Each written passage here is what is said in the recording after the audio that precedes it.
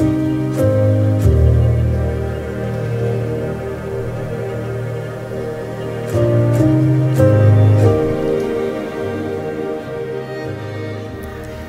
was a very different experience coming back to the assembly today. Bit humbling as well, because I got to just reflect on my past few years of schooling and just kind of appreciate all the moments I've had. And this is kind of, the last big event, I guess, for myself as a Churchie student here. It's been good to see a lot of former teachers, classmates, and boys in the younger grades as well. It was, I guess, satisfying in a way to be able to finally sit on the other side of assembly after seeing so many of these for so long. And I'm really glad that I got to come here today and see the school from this different perspective.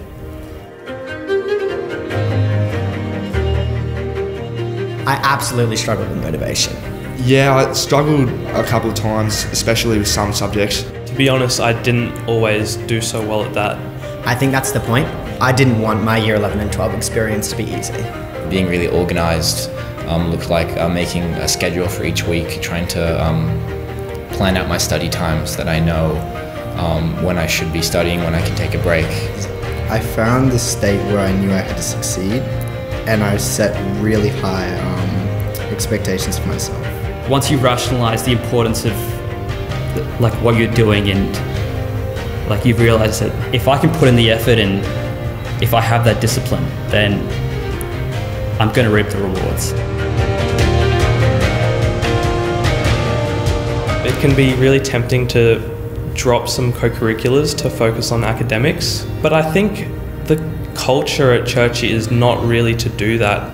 I did a couple service activities, and they were some of the most rewarding experiences I've ever had. It's definitely important to balance the sport with the academics and the service as well, because sometimes you just need an outlet. If I just had a session in the gym or something from rowing and I got home, I felt a lot more motivated to study.